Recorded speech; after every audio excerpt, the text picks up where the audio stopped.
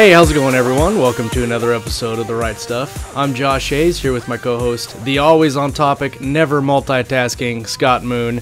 And today we are celebrating kind of a milestone here on Keystroke Medium. It's our 6-month anniversary. Everybody clap. Yeah, yes. Yay. So we're celebrating, kicking off this milestone, and we're kicking our celebration up a notch by welcoming back past guest, fantasy author Jacob Cooper, and master of science fiction and the author of the Rune Lord series, David Farland. Welcome to the show, Jacob and David. Well, thank you. Thanks, guys. It's a real honor for me to talk to you, Dave, because I've followed your work for a long time, not just your fiction, but how to write fiction. And one of your students is my all-time favorite author, and that's Brandon Sanderson. So thank you for the great work that you do. Well, thank you. So we wanted to kick it off kind of with a bang. I just mentioned here previously that you and Jacob have worked together on his series.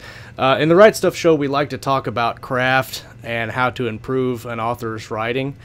And you have worked with Jacob on his Dying Land Chronicle, from his prequel and his first book, The Circle of Rain. Can you, first of all, Jacob, can you tell us kind of what led to that meeting? And then, David, if you want to talk about a little bit about the major points that you guys worked on in the manuscript. Well, what led to it was a lot of persistence on my part to convince Dave he needed to carve out some time for me. And, Dave's in Australia right now. He's, every time I emailed him or talked to him, he was in a different part of the world. And it's funny because we live in the same town.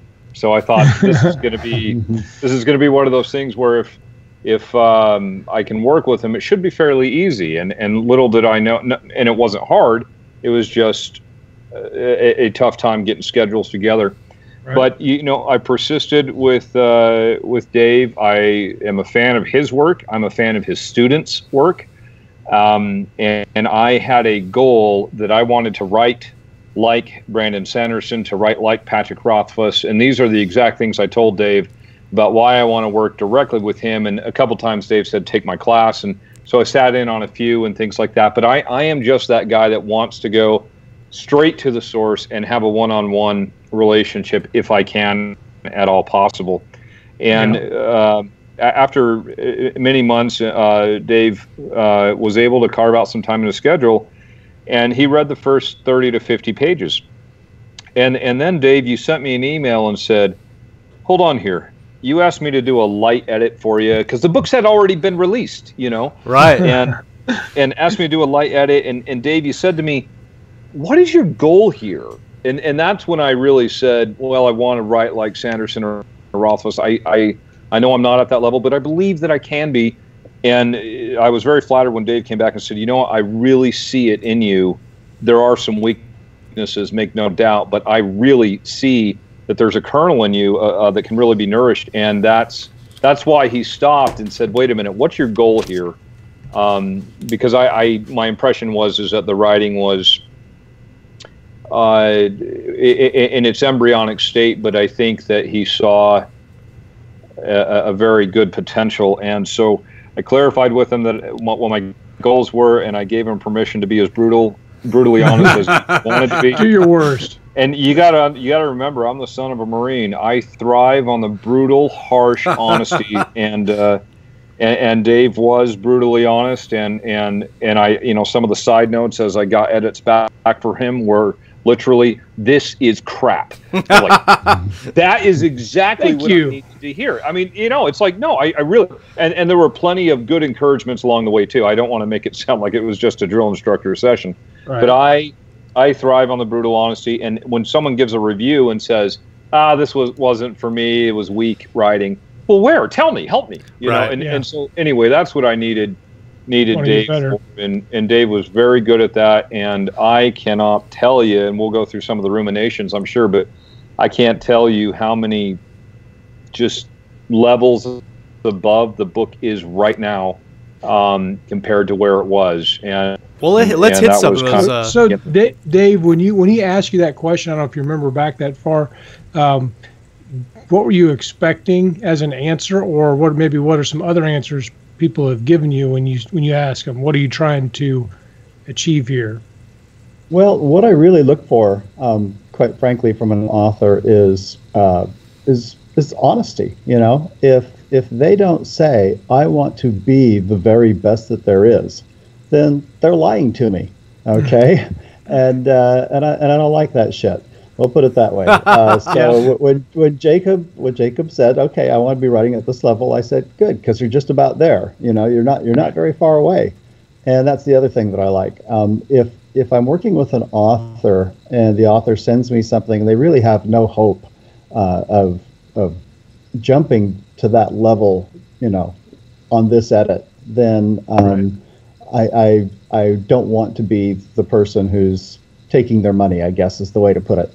Right. So I'm looking for authors who really are trying to achieve something. When I worked with Brandon Sanderson, for example, you know, Brandon had written half a dozen novels, and I didn't know it. He turned in his first assignment for my writing class, and it was the first chapter of Elantris. And I said, if you keep writing at this level, not only will I give you an A, I'll give you a cover quote when you get your book done.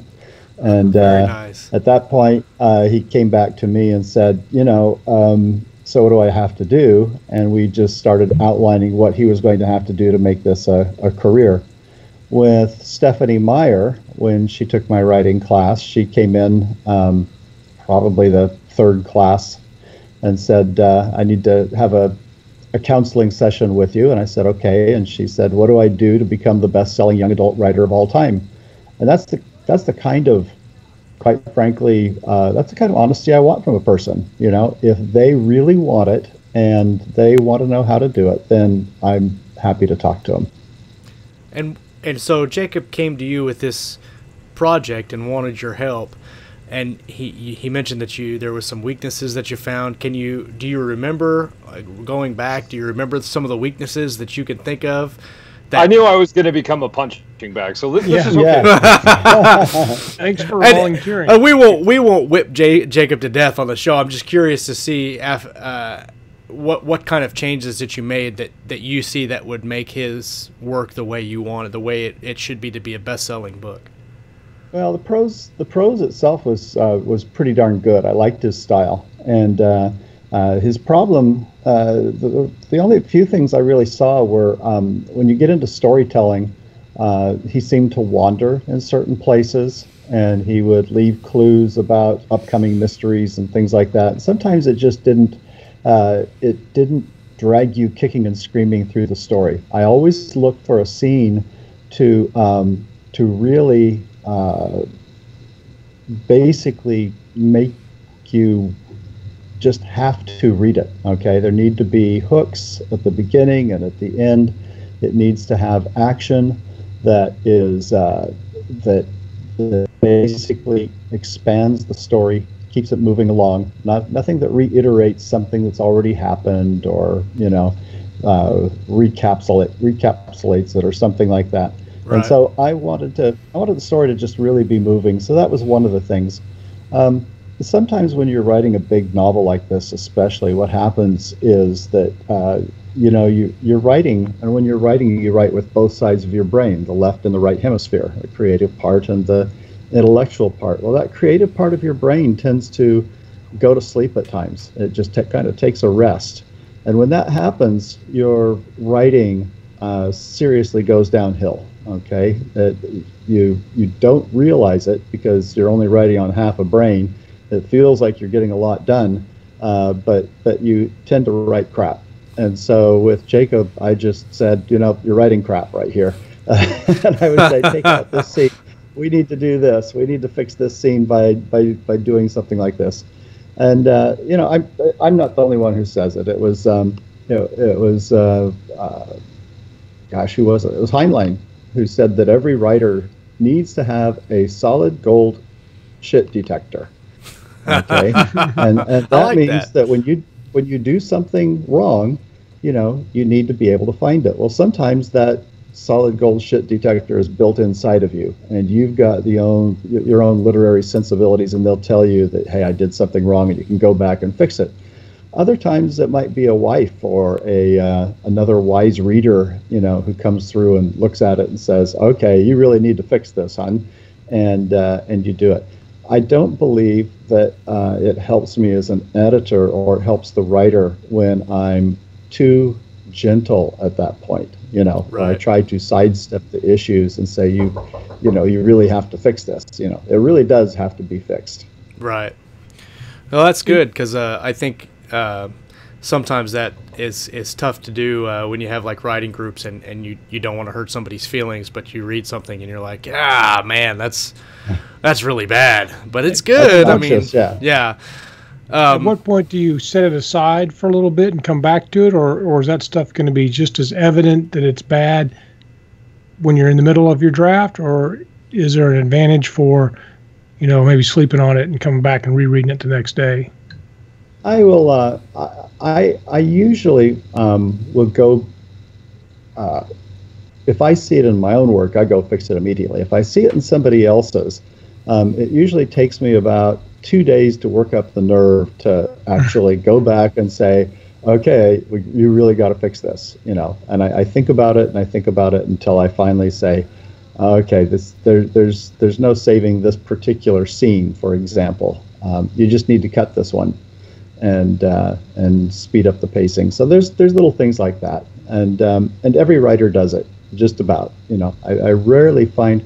When I look at a story, there's 3 things that I'm looking for. The first thing that I'm looking for is the concept of the story. And sometimes, a scene will have its own concept about what you're trying to accomplish with it. The second thing I look at is, does it have some interesting twists and turns? Is the story itself working? Do you set it up properly? Do you introduce your characters and your setting and everything the way that we should? And then the third thing that I look for is, do you tell it beautifully? And every author, it seems, has, one area of weakness where they're going to fall down. It might be in their storytelling, it might be in their conceptualization of a scene or of a story, or it might just be in little things like, their stylistic details. But the goal is to try to help us really put the entire package together. Right. Now, I was listening to one of your other podcasts. I can't remember what show it was, but you were mentioning... I heard 2 different type of edits, and there's probably more: triage edits and then descriptive edits that you go through in a manuscript when you're working on it. And it was interesting to me. Go ahead. Oh, I said yes. There are more. Yeah.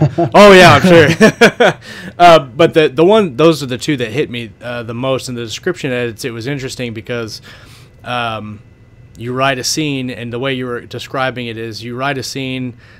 Say that there's a tsunami or a flood water coming in, and then you go back, and when you're doing a description edit on that scene, you would fill in, do I smell water here? Is it wet? What's the sound of the water doing? And all that stuff to make sure that stuff is written in the scene, so it's a full, complete scene when you read it.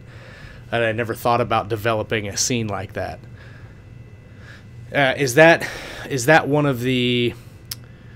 Is that one of the biggest challenges for beginning writers that you see, is going through and getting the whole feel, the whole experience into writing a scene or writing a book?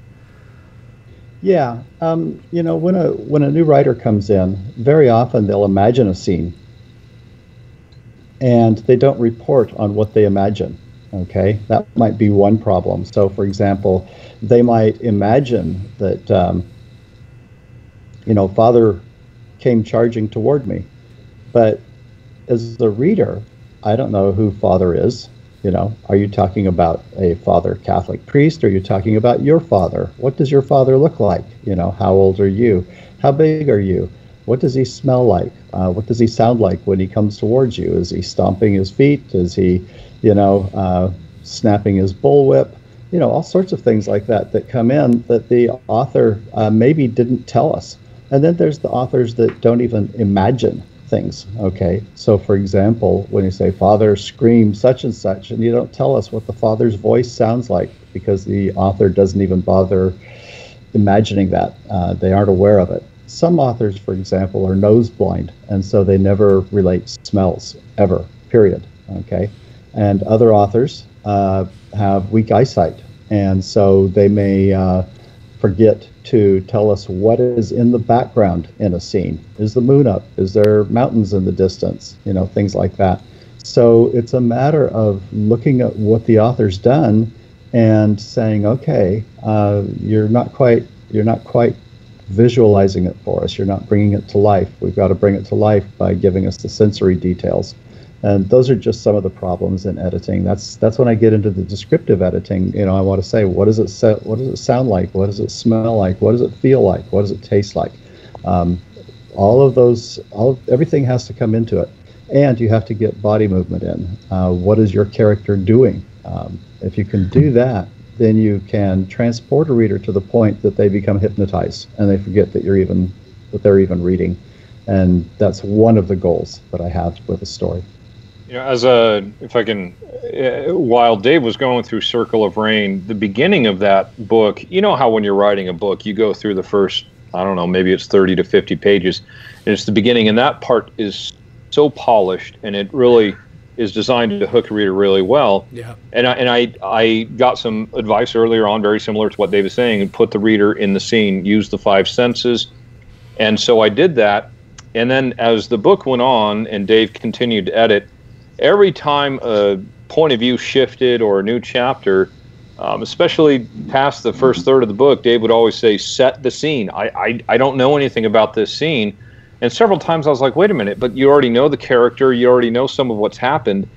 And I was resting on those laurels of the previous development that I've done.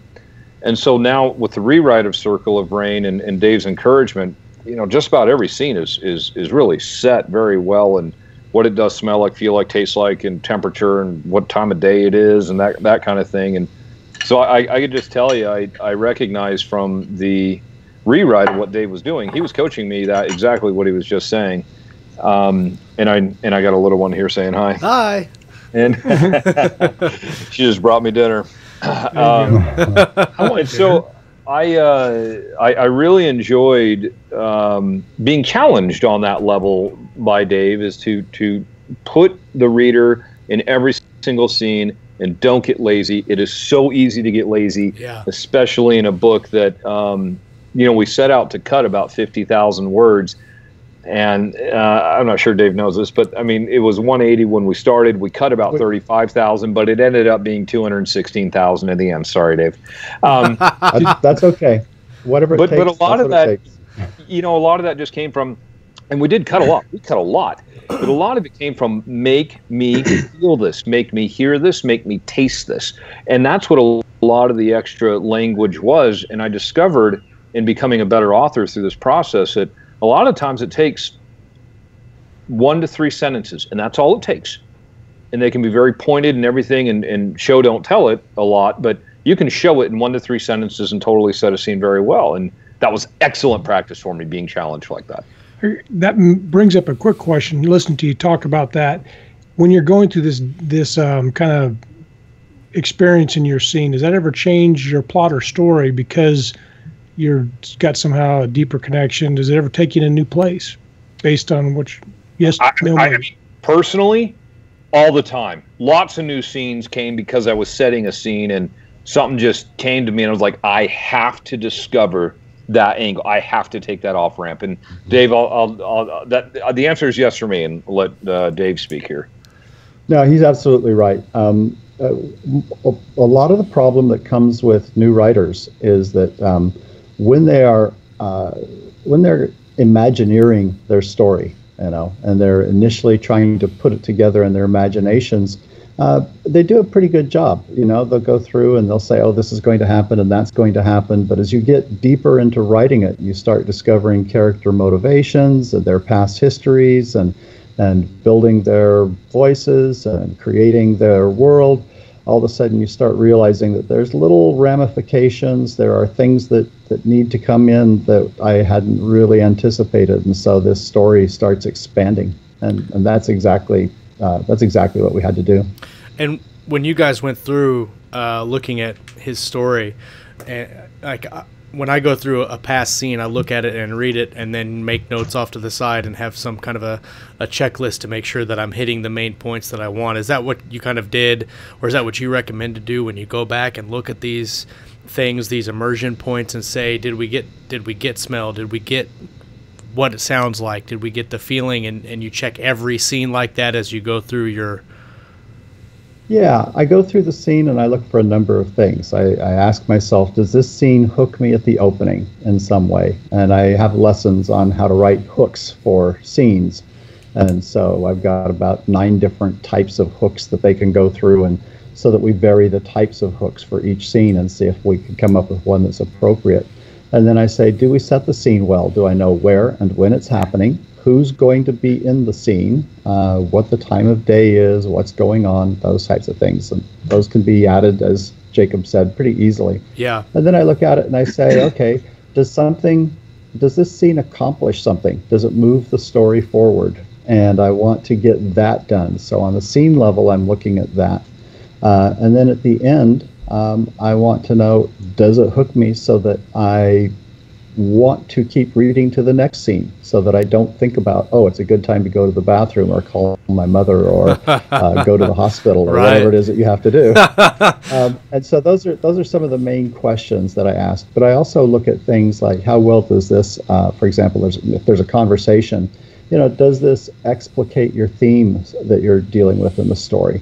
That might be an important point. So I want to make sure the themes, by the way, are how the reader attaches to a story and finds that, you may start reading off about somebody else, but eventually you start getting to a point where you recognize that the story is about you the reader, Right. And so we try to bridge that gap between the writer and the reader and the story and the author by talking about things that really are important to the author ultimately, or to the reader ultimately, I should say. Yeah, in my writing, I have an issue with slowing the action down but keeping it pertinent to the story. For instance, I can read The Final Empire and still be intrigued when Vin is at the ball with Alan Venture, where there's no action and nobody's getting killed. Or they're not learning about allomancy or anything like that. It's just they're talking about their relationship. That is one of the hardest things that I've found as a writer to kind of expound upon in the story. I know that I want to know my characters. I know that I want to present this to the reader and say, these are the characters, these are the thoughts. And I have my hardest thing is making the reader care about the character enough that they're going to want to read this part. Yeah. Have you found a not a simple way, but a good way of kind of writing that type of a scene where it's not somebody's not getting killed and we're not having a big action scene, where you're just building the character? Is that something that you have been able to create? How do you do that and keep the reader involved in what's going on? There's a number of different kinds of readers, and they may be looking for different things. Okay, so when you're writing, you have to remember that some people, for example, are looking for escape, and so they want a lot of world building.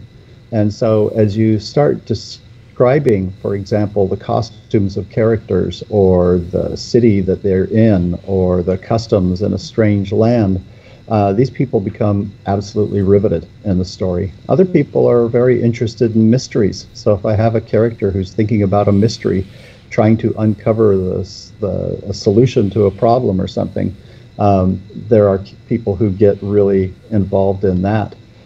There are other people who are really interested in the romance line of your story. So, for example, your female readers might be really interested in a romance line. And so as I get in and I have a man and a woman talking, what I do is I try to write each scene that way so that I'm appealing to that readership. I want them to go, oh, this is great. And what generally happens is that if any reader gets in a story, even if they really aren't into the mysteries, by the time that you've created the characters and the world and the situation, and then you start talking about a mystery, they might not be a person who normally reads mysteries, but I think that they'll typically be excited by it. Maybe they'll find that they like this part better than they liked any of the other parts, and they're just being introduced to something new. So my goal is to really try to appeal to a dozen different kinds of readers with every story that I tell. How important is it to know some of these things? I'm going to back up 2 questions. Go for it. To know some of these in advance, like how important is it to know your theme in advance, or does it grow, or your readership? And do you pick a group or try to hit as many groups as you can, as widely as you can? So it's kind of a whole hodgepodge of questions there. Just throw them out there. Okay. Well, Scott, I think that for me, when I begin writing a novel, I generally know kind of who the audience is. The audience is people like me who are big fantasy fans, for example. I usually assume that they're a little bit smarter than the average bird, and this kind of thing. With the themes, though, I tend to just sort of discover those as I go. I'll be sitting there and I'll say, now, wait a minute, I've been writing about the theme of, should a good man kill somebody else, in the name of trying to put his own mores further. Something like that, and I'll say, hey, I've had 3 characters discuss this in the first 50 pages. Guess what? This is the theme to the novel, and I just didn't know it when I started. So I tend to discover that. As far as the audience goes, I try to do an audience analysis up front. I want to try to capture male readers and female readers, and old and young. So I tend to have some protagonists in groups in my novels. And hopefully that will help me do that. But that's not the only way to write. There are other ways to do it. When Stephanie Meyer wanted to write the best-selling young adult fantasy of all time, I told her to, young adult kind of story of all time. I told her that she should be writing a romance / wonder story. And so we sat down and outlined what she needed to do on the next steps. Where's it going to take place? What's the story going to be about? And these types of things. And when you talk about wonder, you're talking about the wonder of being drawn into the story, exploration, or something like that? Wonder comes about when you experience something new, and particularly when it turns out to be something new and good. If you experience something new and it's terrifying, it can be a horror story. Okay, but wonder is really a branch of literature that is especially appealing to young people. There's one editor at one point used to say that we shouldn't have a science fiction and fantasy category; that it should be called wonder literature, because when you go to a bookstore and you start looking at what the genres are, you'll have horror, you'll have romance, you'll have humor, you'll have science fiction, fantasy. Those are wonder, okay? And really what we're doing is we're selling books based upon what's the primary emotion that they arouse. And so wonder literature is a category of literature that we just don't use the proper name for. That makes perfect sense. When you put it that way, I'm like, oh, I see where you're going with this. And it also is interesting to me that wonder and mystery are 2 totally different things. Yes, they are. It may be complementary. Wonder is where you go, when you're a kid and you're reading a comic book and you're reading about Superman and you go, ooh, how cool would it be to have his strength and to fly around, That's where you're wondering about what it would be like if, what if. If you're reading mystery, then you're reading what happened, what in the world is going on. And so it's a slightly different it's a different connotation of wonder. I want to kind of take a different direction here for a few minutes. And Jacob, Scott, and I are all relatively rookie authors in the field of writing fiction. Obviously, you've been doing it for a really long time and are very successful at it. When we talk about structure or story building, do you have a solid way that you go about you have an idea and a cool concept for a novel, but no novel, you just have this idea. How do you take that idea and turn it into a novel that works and a novel that people are going to read? I think he's talking to you, Jacob. Are you talking to Jacob? Oh, either one. Yeah. Oh, okay. I thought you were talking to Jacob. Okay. Well, we're always talking to Jacob in some part of our subconscious. Yes, I am there. I guess for me, I have to. I used to just say I'm a discovery writer. That's it. And I use discovery writing, I think, to discover now a theme or a character. If I have an idea for a character, for example, I have a series of what if this, what if that, what if that. How would the character respond or think about these situations? And there's a dozen to 24 of them that I create answers for, and that helps me create a character. And it could be something as silly as, what if this character won tickets to the World Series? Does this character like pineapple? What if this character passed someone having a flat tire? What if this character got a flat tire? And it doesn't matter. I mean, like Rain is my main protagonist in my stories, Circle of Rain. But she doesn't obviously live in a time, if you've read the books at all, where they have tires and cars. Doesn't matter.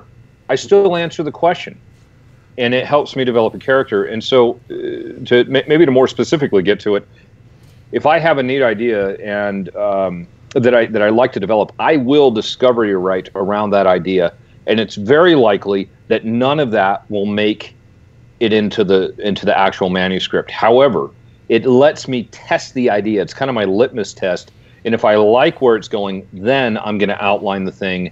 It's a flexible outline for me. I'm never so rigid that I can't take an off ramp, discover a little bit, and then come back to the main that main outline. Right. But that's how I have grown to doing it, and I think that's also why when I wrote Circle of Rain. Some of that is why it took 5 years to publish, and some of the answer is I wasn't writing full time. But regardless, right after I wrote Circle of Rain, I went back and wrote the prequel or the prelude, Altar of Influence, and that took me 8 months. And that's because I outlined that thing, and I've gotten a lot more. The people who were critical of Circle of Rain found Altar of Influence. They were much less critical of it. And I think that there was something to do, not everything. I think some of it was I was also a little more experienced. But I think a lot of it was to do with, I outlined and I stayed to a theme and I had tested it a little bit on my own. And I thought it was very succinct and a very quickly written story that had a very clear series of hooks all the way through. And I was able to seed it well because I had outlined it fairly well. And I will say that I did discover a lot of things along the way, despite the fact that it was outlined, but I always had something to go back to once I was done discovering a new part or new scene. Right. Yeah, and I listened to the audiobook version, and I like the story a lot. The only thing that I had not issues with, but trouble grabbing right at the beginning of the book was because it was an audio form. I couldn't see the dates. So it jumps a lot. But I get it, like you were doing like period shots of their life, building what was going to come later in the story. But because I was listening to the audio version, I was like, is that the date he said the last time? But it was with Altar of Influence, yeah. And I do jump through their childhood pretty quick. And you're right. And that's probably a weakness of mine where I relied. I said to myself, well, I got the date at the beginning of the chapter. It's right here. So everyone should be good, and I probably should have seeded that into the writing a little bit more. And I thought it comes a point. There comes a point for me as a reader where I will, once I'm say 20% deep into the story, I'm much more willing to figure that stuff out, and go back. And you don't have to, because some writers it'll be too much to tell me every time. I don't need to know every time. I can jog my memory or something.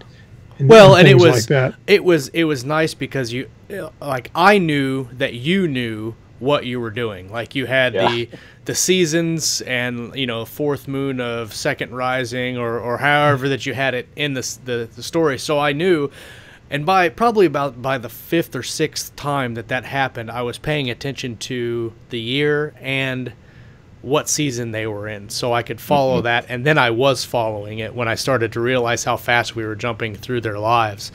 And then I started Circle of Rain and immediately went, nah! No spoilers. No spoilers. I think we talked a little bit about that the details, what you guys are referring to with the surprise and another. Yeah. Maybe that was off camera. I can't remember. I remember you guys talking about that. Well, and Dave has been through Circle of Rain thoroughly. He didn't really go through Altar of Influence, but Dave Thanuel, right, Rain's dad, is the hero in Altar of Influence. Is his backstory, and so what happens in the beginning of Circle of Rain, and that's why Josh went, "What?" Yeah, yeah, because I read it out of order. I listened to the prelude first. It's not out of. How is that out of? Well, order? Okay, it's not out of order, but out of publication order. Yeah. And then I immediately texted him. I was like, I can't believe this happened. But David, in your Rune Lord series, you finished the 9th book? Is it out yet? I'm almost done with the 9th book. Actually, on my plane flight over here, I was thinking about some things I'd like to do, and I may have just doubled the length of it. But I got about 600 pages written. But I realized that I really want to do something cool with this, and so I think I may end up adding another 400 pages or something. But it's I'm getting close. So put it that way. And with your 9-book series is a pretty big project to jump into. Did you have it all planned out from beginning to end, or? No, I originally planned on doing just a trilogy, which turned into 4 books. Okay. And so I actually wrote the Rune Lord series. I considered that to be the fourth, the first 4 books. But then when I got done, my editors wanted more Rune Lords books, and I said, okay, well, I'll do another series set in the world. We'll go to their children, and we'll write one about the kids' adventures. And then when they put it out, instead of starting a new series under a different name, they said, this is Rune Lords Book 5. And so a lot of people looked at it and said, now, wait a minute, didn't that end? Didn't that series end? What's this Book 5? Anyway, so they've been a little bit slower to pick up the series, but then the people who are reading the new series are kind of going, wow, this is different from any fantasy I've read before, and I have no clue where you're going. And that was one of the things I wanted, was to write a series that was original enough that it didn't feel like it was another Lord of the Rings or something like that. Absolutely. I wanted a sense. See, I think that a sense of wonder can only come when you actually encounter something strange. And if you're reading books that are like Lord of the Rings and they're too much like Lord of the Rings, well, what you're getting is a sense of nostalgia. Oh, I love Lord of the Rings so much, and I love reading another one that's just like it. And I wanted to do something different. I wanted to take it in a direction that people hadn't seen before. Absolutely. Scott likes to do that in a lot of his books, where he'll take like his dragon badge books.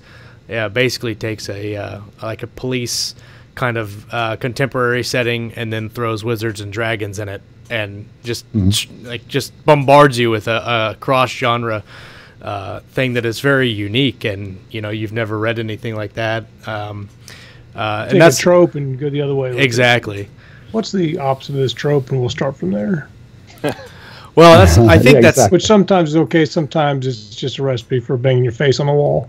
But tropes are good when they're used correctly and not overused.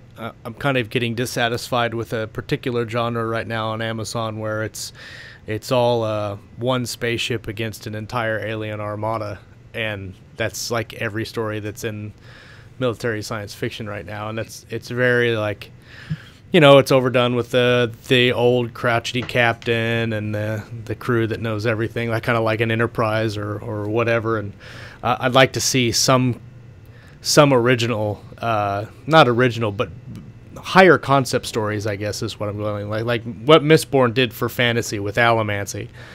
I'd like to see something like that in the science fiction genre. But you were a science fiction writer too.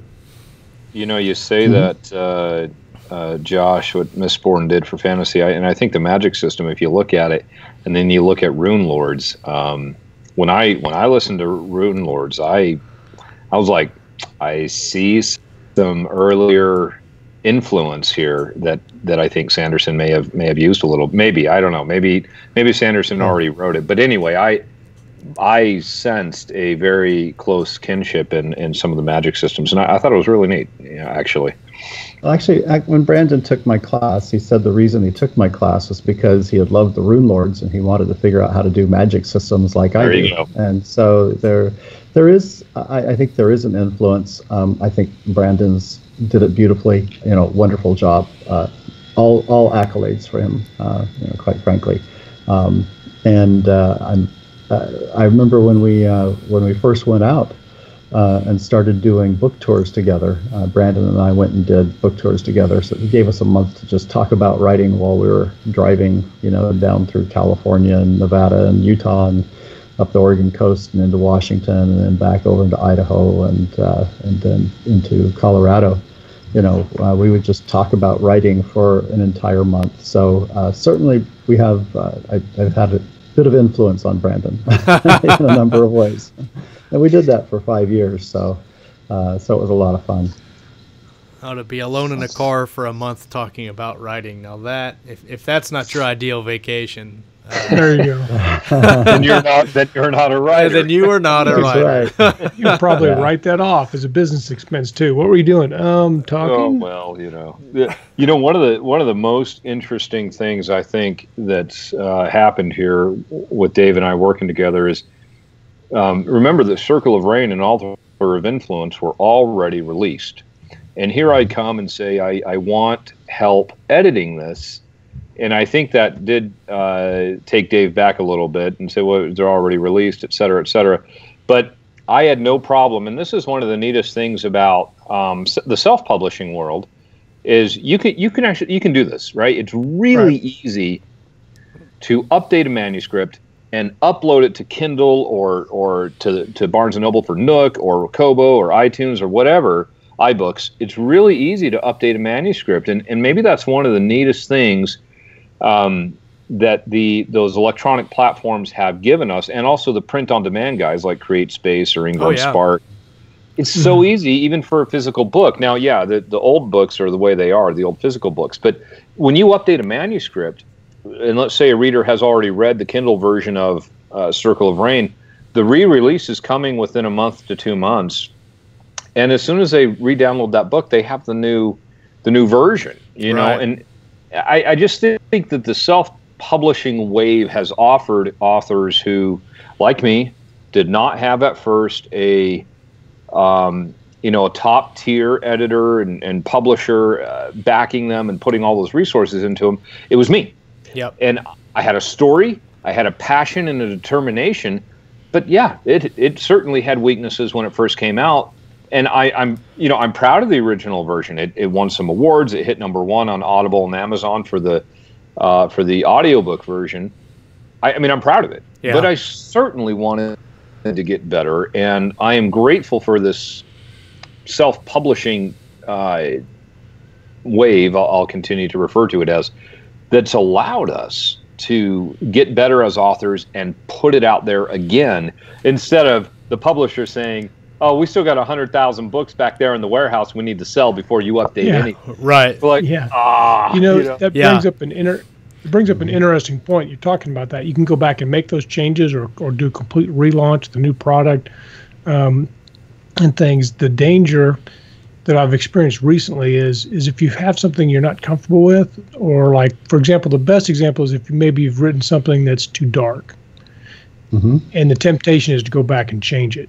In a start, because you got to write with a lot of courage and bravery to write things that are maybe hard topics, but then you put it out there about 6 months, and then you kind of run into it again. You're like, oh, what are people going to think of me? Now you can go back and change it. You can go back and pull that out and make that language a little less harsh, or and I'm not suggesting you should do this like every day, right, or every week. Yeah. But the rewrite with Dave, though, it hasn't been re-released, but the rewrite led to a publishing contract for me. I believe was directly relevant to that, right? With Audible Studios for my audio rights, and when they, I had a good buddy named Davis Ashura introduce me to the people at Audible Studios, and he's with them as well. And when they found out I was working with, kind of a fantasy legend like Dave Farland. Absolutely. They were very interested in taking a look based on that. They got the new updated manuscript, and they had already seen it done very well on Audible, but I really think the rewrite and a good introduction from one of their existing authors made all the difference in being able to acquire that. They see your level of dedication like that, definitely get their eyes on it. They see your level of dedication and the amount of resources you're bringing to that. Well, that's what I was going to say, is that self-publishing is a fantastic venue for writers that want to write, and they want people to read their stuff, and you don't have to go through an editor that says, I don't like this today, I'm not going to publish it. You can write your book and then you can publish it. What I was going to say twofold is that, Jacob, you have taken the road that most authors do not take. And what I mean by that is you put 8 years of yourself into this novel to write it correctly and put it out there. And on a previous show, we talked about, how much you've invested in this story. You've invested in the covers.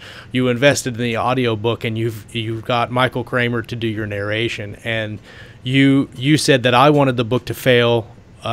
If it was going to fail, I wanted it because of my writing, not because of any of the other things that I could fix, like the editing. That I could control. Right.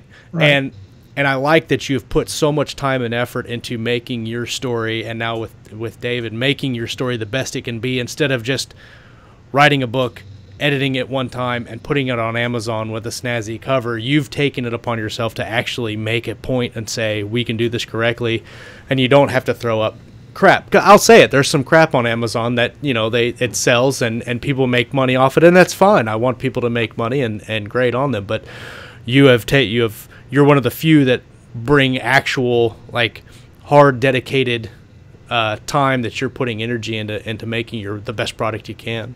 Man, I don't know how to do it any other way. Exactly. I mean, I was raised by a Marine. Our bedrooms were inspected with white gloves when I was a kid, and I used to love it, right?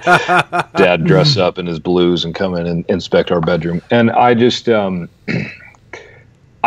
just wanted to surround the book with brand names like Michael Kramer, and like the artist John Avon, who has done spectacular work for 30 years, and his covers are fantastic. And yes, that costs money. Holy cow.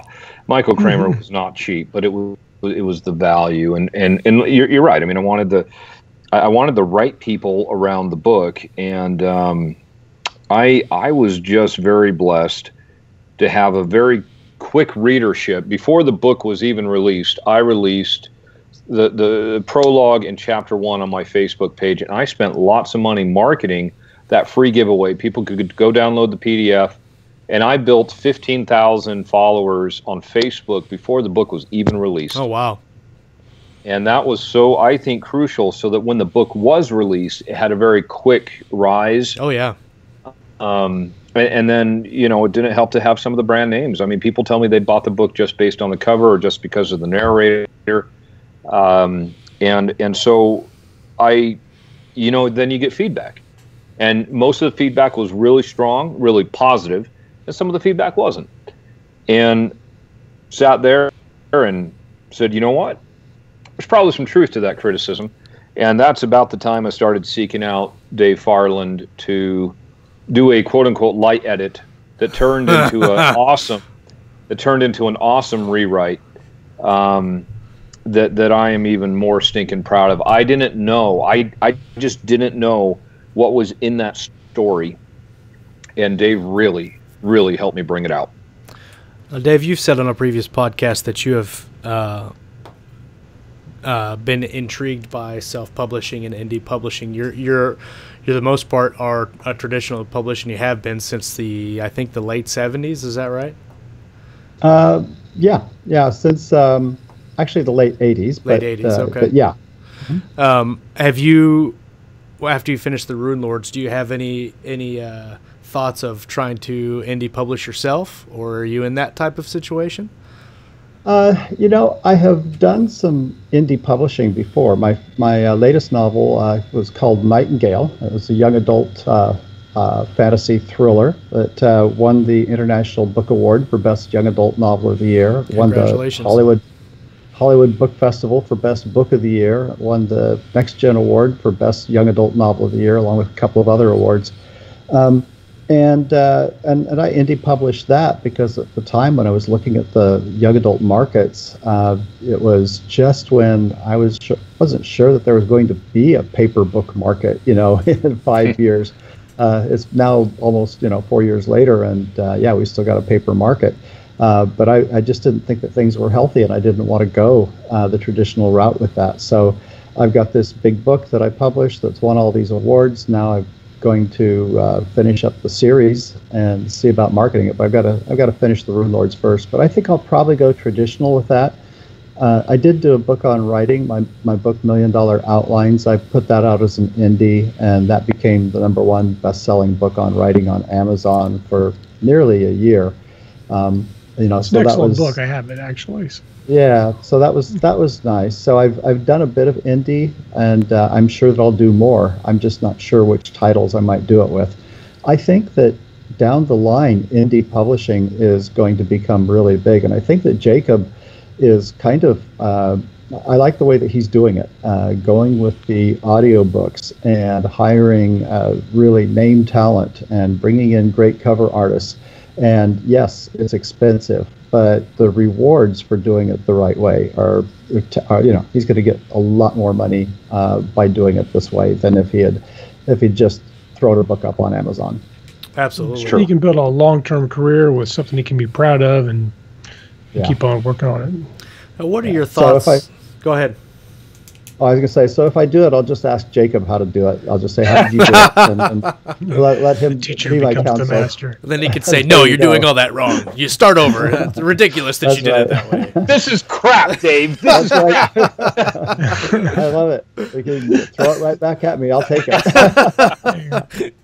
Oh, that's awesome. So you started out when in your career, you started out as a science fiction author, and then you went to fantasy, and then you've done a couple science fiction books, but I think when people hear Farland, they go, oh yeah, he's the guy who wrote the Rune Lords. With indie publishing, it's really easy to do whatever you want because you can, and that's what you want to do. There's two kind of rules of thought when you talk about publishing as an indie, and you say, I want to be in one genre because I can build my list and write that genre.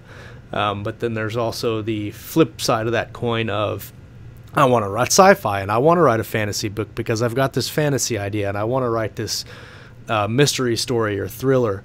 Do you have any thoughts on the best way to go about, or the best way to present yourself as a new indie author or as a new author in any venue to start out?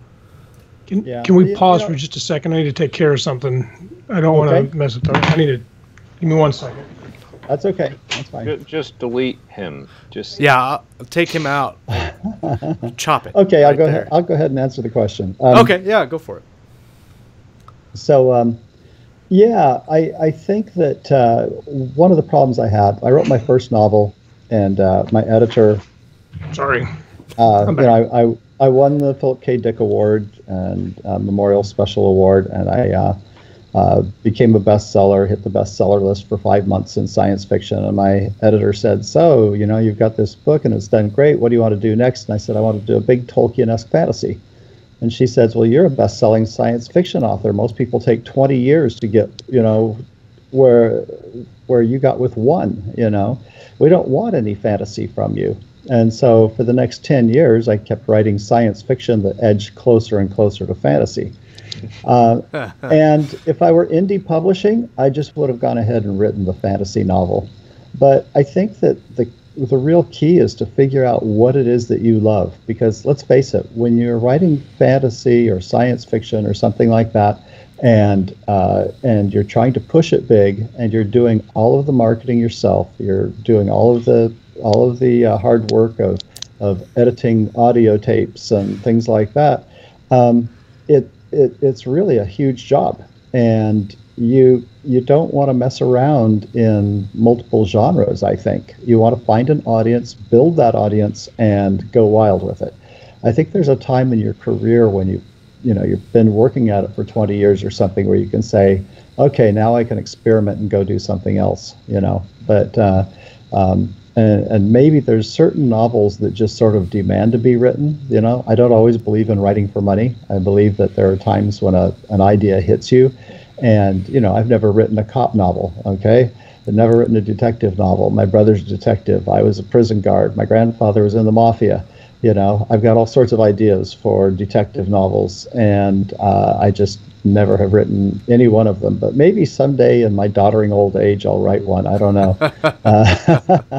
Dave, I got a question for you based on that. So Josh and Scott know this. My wife challenged me to write a paranormal romance. And I said, no way. And she kept bugging me. She said, finally I said, tell you what, if you outline it, knowing she never would, if you outline it, I'll write it. Famous last words. She outlined it. Nice. At least a good part of it. Now I'm 30,000 words into this thing. And I've really toiled with the idea, should I release it under my name or not? It's werewolf and romance and that kind of thing, you know. And I kind of decided, no, I'm not going to release it under my name, but I don't want to not have the momentum of my existing audience. And I think using my existing audience, I think there's a good number of people that would just buy it because it's me. Yep. But then I don't want to disenfranchise them. You see my schizophrenia problem? What do you think? I think between you and me, I probably wouldn't do it. Okay, it's just too far outside of my interest level and my comfort level. You know, I'm going to stick with what I really feel like I'm fascinated by, and hope that, you know, my existing readers will be fascinated by it too. I think that might be a little bit too much of a diversion, to just be honest with you. Would you say just don't release it at all, or would you say if I do release it under a pen name? I think pen names. Pen names are great. Okay. You could release it under Keith Michelson. I'm not going to do that, Josh. I think you should release under your pen name, especially if it's really, really crazy. Should be Josh Hayes. You could. Oh yeah. You could that's a winner. That's a good pen name right there. It shows up on Amazon. I'm like, I didn't write this. Why is my picture on there? What is this going on here? Why do I keep getting all these emails? And all these checks. Yeah, I guess I'd be okay. Yeah, I'd be good with the checks. Let's see. Well, we're coming up on the hour, I think. We've been talking for an hour and 5 minutes, I think, and that's I've had a really good time with the conversation. I think we've covered a lot of topics. Is there anything that jumps out at you guys that you want to chat about? Yeah, you know, we're talking about editing, and there's different kinds of editors and different kinds of editing. And I think a lot of problem that new writers have is that when they think of editing, they think, I need somebody to come in and make sure that, you know, things are capitalized properly and we get my commas in the right places. I mean, that's a proofreader, right? I mean, that's a proofreader. Yeah, that's a proofreader. That's line editing, and it's the simplest level, and you can hire just about anybody to do that. But then there's other people. There are people who handle, you know, look at the consistency and the story editing. There are people who are acquisitions editor. An acquisitions editor looks at something and says, I know the market. I know who you're writing for. I understand what it takes. This is what you have to do to be one of the best in this field. And so finding a person who can do an acquisitions edit properly, somebody who can go through and knows how to edit your story. You know, that's a different kind of editor, and that's why people like me are lots of money. So only people like Jacob with lots of money come to us. That's right. It's a lot harder than just doing a simple proof edit. I'll just put it that way. But I think that there's just so few people who understand how complex the process can be. You know, you mentioned triage editing. Triage editing is where I look at something and I say, okay, we need to cut this. You need to cut this scene or this character. We need to go through and, or maybe this entire storyline, and we need to go through and combine these two scenes because you have the same action happening twice. So we need to go through and add this because you don't have this happening at the end, and this should happen. You know, so that kind of editing, you know, is the kind of thing that goes well above what most proofreaders are capable of. If you go hire somebody down at the, like say your local newspaper, to come in and edit your novel, they may not have any expertise in your field at all. They may just be reading their very first science fiction novel and trying to give it the best edit they can, and they may not be very good. So when you do look for an editor, I would just recommend that you understand that, you know, there are different levels of editing, and know what it is you're looking for. If you don't want somebody to do a triage edit, if you don't want somebody who's going to do an acquisitions edit, if you don't want somebody who's going to do a story edit, you just want a proofreader, go hire a cheap proofreader, okay? Because I don't like proofreading. I'll say that one of the best things about my experience with Dave was the I got the first 100 pages back from him edited, and then he told me, take that and see what I've done. And I went through every single change. And, you know, I think 95% of all the changes Dave made, I agreed with and accepted. But then he told me to go ahead of him. And so I would go ahead using those same style of edits and the finding where I was telling instead of showing, finding the passive voice and, you know, the things that he had done. And I would go forward for 30 to 50 pages and then send it to him, and he'd continue to polish and edit. And anyway, what I was doing was much more a little bit story editing, but also proofreading and grammatical editing and things like that. And then I'd send that to Dave. So it was at a higher level. And I did that for most of the novel. And then near the end, I kind of got behind and Dave got ahead of me. But I will say this, Dave, you did not like my final battle as it existed. And that's what I got the most praise for, was that final battle from most reviewers. And I'll say that the thing you had a problem with was you thought I was just telling and describing the action much more than showing it. And again, the reader wasn't really in it. And so I took that final battle and broke it up so much into different chunks. And now I think you'd be very proud of that final battle. I just get so amped up reading it now. And anyway, those are the kind of things among many that I learned through this rewrite process. Yeah, I think the goal as an editor, you know, when I edit a book, I don't want to just edit the book. I want to help teach you how to be a better writer. And I like the fact that Jacob was willing to say, okay, you know, let's go ahead and do this. And I really could see, you know, from that first 100 pages on through the next few hundred pages, you know, where you had gone through and done the edit, I could really see the growth and the difference, you know, as we got further and further into it. And then when we got to that final battle scene, I actually liked the battle scene, by the way. But I wanted to push you harder. I always want to push you to be your best, okay? And that meant that any place where I saw that I thought it could be better, I would just say, okay, I think you can do this better. And so let's try this, you know? And it was good, and you did. Yeah, yeah. I had an old supervisor in the Air Force that when I was testing for nobody cares, Josh. Senior Airman, shut up, I'm going to tell the story. When I was testing for Senior Airman, he kept telling me that I was failing the test because he would give me the test, and every time he'd say, "You're failing. You need to study and do better," and he'd get really mad at me. And I'm like, man, I feel like I'm studying and I feel like I'm doing better. But so I did that for several months, and when I went and took the test, I aced it at 100%. And I said, man, I was really hurting. And he was like, you aced your first test. I just wanted you to keep studying because I didn't want to tell you that you were doing good and then slack off for 2 months before the test came. So I had a professor that did that in college, and he would give you, when you were in his class, if he gave you an A, it meant that you were good. If he gave you a B, it meant that you were good and he thought you could do better. And so I called that an inspirational B. And I remember, for example, when I was editing Stephanie Meyer's final short stories for the class, and I looked at him and I thought, man, this girl could be dangerous. You know, she's got a world-class voice. You know, do I give her an A or do I give her a B? You know, for the class. I still can't remember what I gave her. You know, come on! I wanted to push her. I didn't want to, but I didn't want to crush her. You know, because I wasn't known for doing that. You know.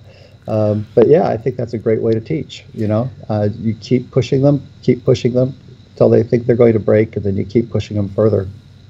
To keep on the theme of the episode and kind of wrap it up, what would be, before sending your manuscript to either an editor that you're paying or an editor that you're submitting to, before sending your finished book off, what would be the number one thing that you would tell an author to do to that manuscript if they think it's ready to send? what would you tell them to do, the last thing before they send it off? Wait 3 days. Okay. Every time that I send a manuscript off to an editor, I'll send it and I'll put it. I used to put it in the mailbox, and immediately I think, oh, wait a minute, I was going to say this in that last chapter, and oh, I need to do this, and after 3 or 4 days, I had a list of 50 things I wanted to do. I think a lot of people just get in a little bit too much of a rush. Excellent, absolutely cool. Okay, mail it to yourself. Yeah, maybe. I kind of mailed it to myself and not my editor. Saved it. There you go. Well, Dave, thank you so much for coming on the show. We really appreciate you taking the time out of your vacation type in Australia. Jacob, again, it's been a pleasure to have you on the show. Always likewise, guys. A good time. Likewise. For Scott and everybody else here at Keystroke Medium, I'm Josh Hayes. You've been watching The Right Stuff, and we'll see you guys on the next show. Thanks for watching.